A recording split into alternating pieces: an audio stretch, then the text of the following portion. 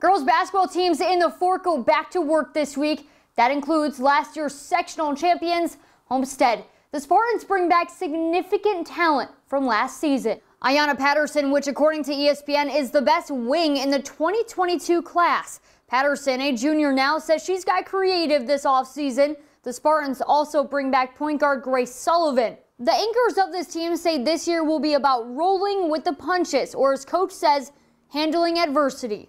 Just being able to control what you can control. So, I mean, whatever game we can play is an opportunity within itself. So we just have to prove ourselves in whatever games we play. There's obviously negatives to all this, but we're going to look at the positive side of everything. And looking at the positive side, we're going to get more practices in. We're going to be able to work harder, and we're going to be able to build our team up more together. And I think the bad things are going to build us even closer. Being able to handle adversity is something that we've always strived about in this program, from the way we schedule our games, the way that we travel, and so this year's going to be no different. The Spartans, along with the rest of the SAC, will not play in the holiday tournament this season. It's canceled, but on schedule, Homestead's first game at Carmel come November 7th.